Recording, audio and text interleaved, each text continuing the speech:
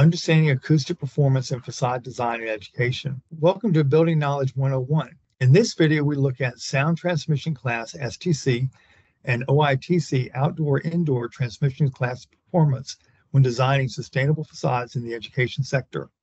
STC and OITC performance can be improved by adding and creating barriers to disrupt the pattern of the sound waves as they pass through various materials. In aluminum framing system, the overall system performance can be improved by modifying the glass infills used. The first image here is quarter-inch laminated glass. This would be used on interior elevations. This has a performance of STC of 35 and OITC of 31.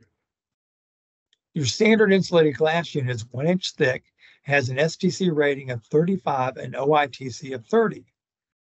Now this unit introduces a laminate inner layer.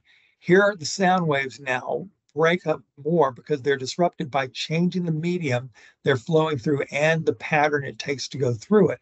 So this one now improves our STC to 41 and OITC to 32.